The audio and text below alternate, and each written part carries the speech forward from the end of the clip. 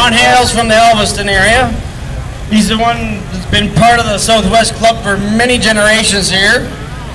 Got the events there, the Southwest Club going many years ago.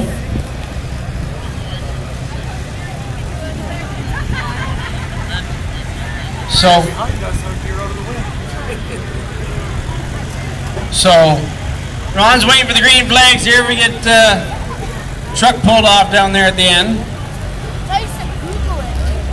Can't. So Kevin Hardy over there. Kevin, I had the blue hat on my heart. I didn't win. I had her there, buddy. Next time, eh? So